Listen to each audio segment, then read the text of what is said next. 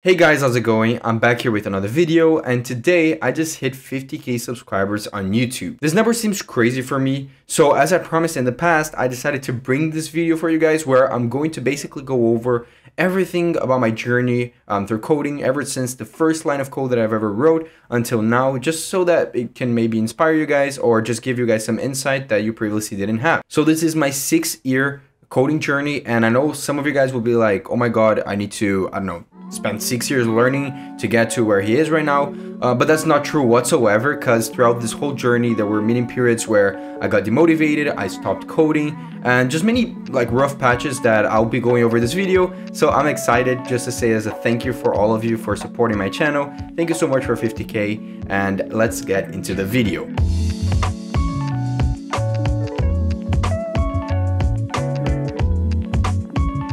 Story will start with a 15-year-old Pedro living in Brazil. I kind of always liked anything like technology related. So when I was getting into my the later stages of my teenage years, where I had to start thinking about my future, I started searching different jobs and careers in the technology space. Back then, I kind of had this dream of making an app, but actually had no idea you had to write code to do something like that. Since in Brazil, if you want to be a programmer, you get very little support from anyone actually.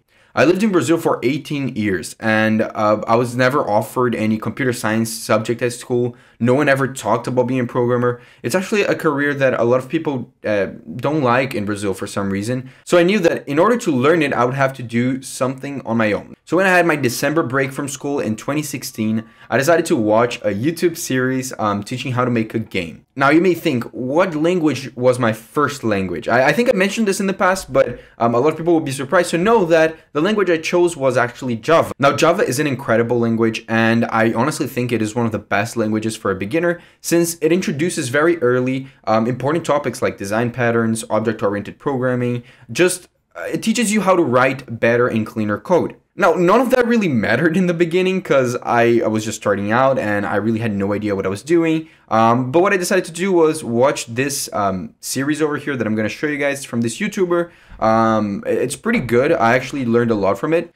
After spending weeks trying to follow the series, I realized that I was doing two of the biggest mistakes that now I see a lot of early programmers doing, which is I was just following what the tutorial was teaching me. Like I wasn't actually learning anything. I was just copy and pasting, and I actually chose a tutorial way too advanced for me. So I literally just gave up because I thought coding was something for genius people. But then I came back a month later and I actually stuck with it this time. I finally built my first game, which I've never showed on my YouTube channel before, but I'm showing you right now a picture that I found from 2016 of it. It's kind of like a little Pong game where there's two pedals and you can, I customized it. I made it so that you could change the colors of the pedals and whatever. It was just a simple game, but honestly, for my 16-year-old head, I was very proud of it because I had no idea I could possibly do something like that. And with just a couple weeks of learning and actually putting a lot of effort, I was able to do it. Soon after this, I realized that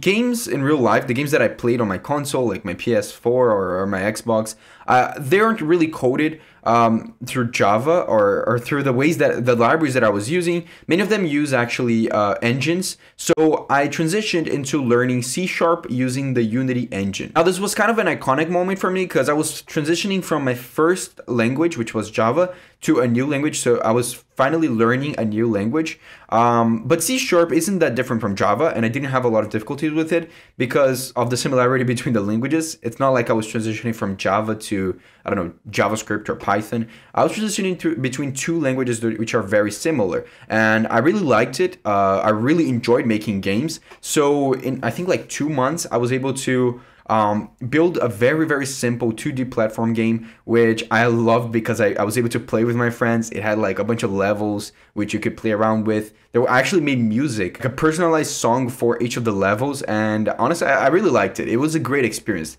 It is always a good experience when you are a beginner and you don't have deadlines for jobs or anything like that, because you can literally just have fun with what you're doing. The problem is that this fun period of my coding journey kind of was getting to an end because I was actually getting to the end of 10th grade, and I realized that I really needed to focus on realizing what would be my career in programming. Although I lived in Brazil my whole life and I actually really loved the country, I knew that if I wanted to develop my career, if I really wanted to become a very big programmer, I couldn't just stay in Brazil because Brazil, as I mentioned before, didn't have great support for the industry.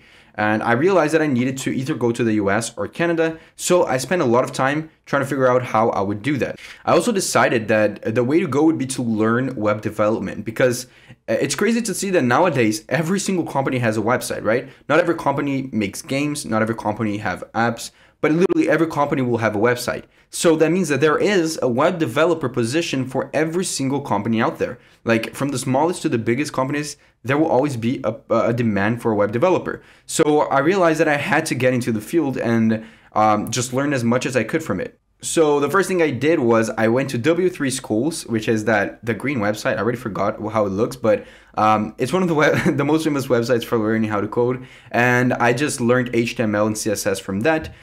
It took me like 3 weeks to get the basics of it because anyone who've tried to learn HTML and CSS know that it isn't actually that hard. It becomes harder when you learn JavaScript, which is kind of what happened with me because after I felt comfortable with HTML and CSS, I tried JavaScript and I failed miserably. I didn't understand a lot of the JavaScript syntax. So I actually went with jQuery. I learned jQuery because in 2016, jQuery wasn't as dead as it is right now. React was still very new at that time. So it was hard to know if jQuery would be the future or not. So I just learned jQuery and I actually bought a book, which I don't have right now because I left it in Brazil, but it's a book just teaching PHP. And the reason why I chose PHP is kind of funny. It is because it was a backend language used to create Facebook. And I know a lot of people will relate to this, but watching The Social Network, which is a movie about how Facebook was founded, was an amazing source of motivation for me. Like, insane amount of motivation. I watched that movie like 50 times in a span of like 2 months just so that I could continue motivating myself to continue coding. It's been a while since I watched it, but it was my favorite movie. It's still my favorite movie of all time, just because of the impact it had in my life. Now, PHP was great because it was the first backend language I was learning, and it is a language that, in my opinion, is specifically made for being used for backend, right? It has all the things you need to create a backend server.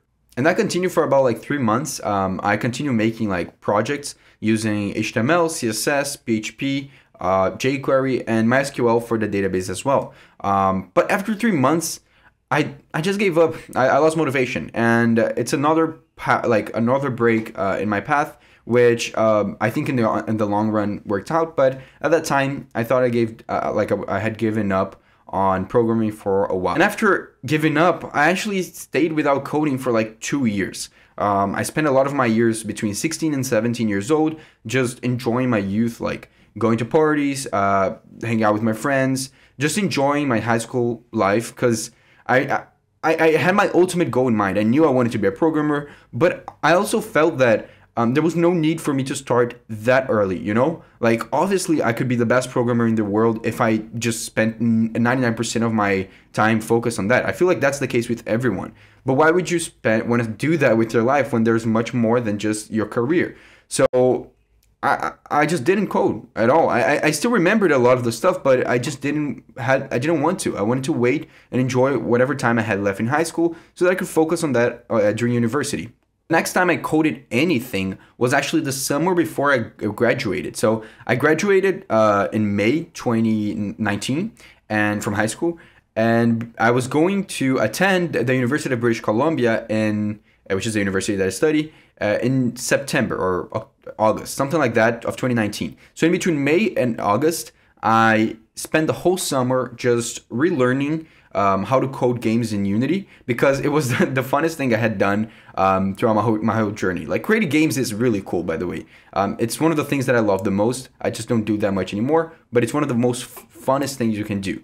Now, the whole summer I spent creating 2 games, which I actually finished and published on the App Store. They were both mobile games, which I really enjoyed because being able to finish a project is an amazing sensation. Being able to like post on Instagram and talk to your friends about it, just promote your game is amazing. People, like, you're showing off your work, your hard work, and all that you learned, and people can actually enjoy from what you made. Now, I'm gonna be honest, the first game was kind of bad, but the second one was actually kind of cool. But they were very simple, which doesn't mean that it is something bad. It just means that I was able to finally complete something. And that's important for everyone, completing your project, just not skipping from one thing to another. That's crucial in your coding journey. The issue is that immediately after this, I had to go to my first year at university. And the reason why I say that's an issue is that I actually hated studying anything related to CS at university. Now, this is nothing wrong with my university. I love UBC. I love a lot of the departments here. The thing is that I personally didn't like the way that CS is taught at universities. Now, I know I'm speaking from a position of privilege because a lot of people would want to study at university. A lot of people can't study a CS programming, but I really didn't like what was being presented for me. I really didn't like the courses I was taking. I felt like I could learn most of that stuff online. And if I'm gonna pay international tuition for this university, I would rather pay for something that I really don't think I could just find online, you know? So for that reason, I made the hard choice of actually transitioning and becoming a math major on my second year of university. Now, did this pay off? I don't know. I'm gonna be honest, I don't know. I'm not good at math. It's not one of my best subjects. In high school, I never took advanced math. I chose this because I was taking my math subjects, which were required for CS as well. And I just realized that I liked going to class for those, but I didn't like the CS ones. Because going to class and seeing a math professor explaining to me the topics just made me feel like I was finally being taught something that could have use for me in the future, which I personally couldn't learn on my own. So that's basically why I'm a math major. And it was actually in between the first and second year of university, which I decided to pick up coding full time. Now, what does that mean? Well, I was so demotivated by how my first year went, like studying wise, that I basically didn't code anything other than the required course stuff in my first year. But after my first year ended, COVID just hit, and I just used that time to learn as many technologies as I could. So that's when I learned ReactJS, NodeJS, I relearned HTML and CSS, I learned as much as I could from JavaScript, and it's basically where everything started to go right for me coding-wise. Everything literally just started clicking for me, you know? I made my research, I got the motivation ready, I knew what I was doing, and I had a goal in mind. And that goal was to get some sort of internship or position by the end of the year. And what I did was I just worked so hard for it. I learned all the technologies, and in the meantime, I was actually recording me teaching myself the topics so that I could further understand what I was learning. And from that, I had some videos on my computer, and I decided to post one of them. That's my first video ever posted in this channel.